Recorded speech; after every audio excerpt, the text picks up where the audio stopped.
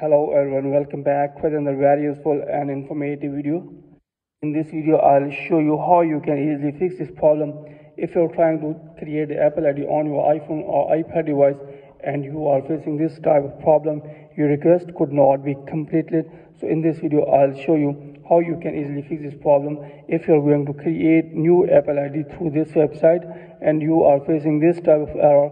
Your request could not be completed.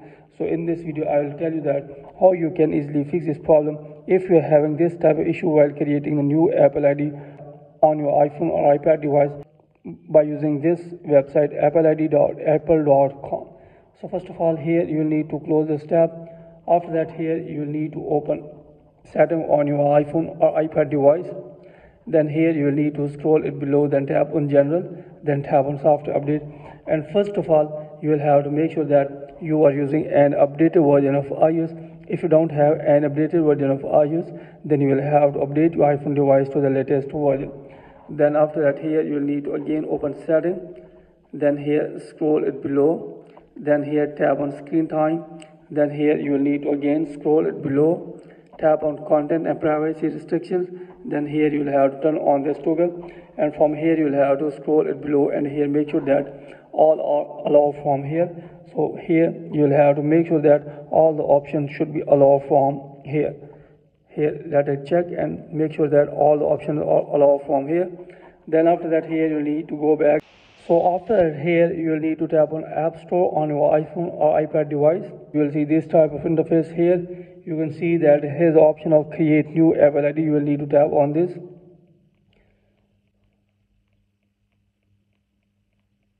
So after that, here you will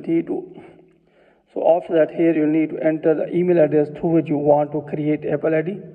Then here you will need to enter the password which you want to set. Then here confirm password. Then after that, here you need to select your country or region. Then after that, here you need to tap on agree to the terms and conditions. Then after entering these things, you will need to tap on next. Then after that, you will have to verify your mobile phone number and email account. Then after that, new Apple ID will be created on your iPhone or iPad device. So in this way, if you are having problem while creating a new Apple ID on your iPhone, iPad or MacBook, then here in this way you can create new Apple ID. So new Apple ID very easily. So in this way you can create new Apple ID on your iPhone, iPad and MacBook through this process. So that's it from this video. Hopefully you like this video. If you like this video, then please subscribe my channel and also press the bell icon so that you can get my all upcoming videos. Thanks for watching this video.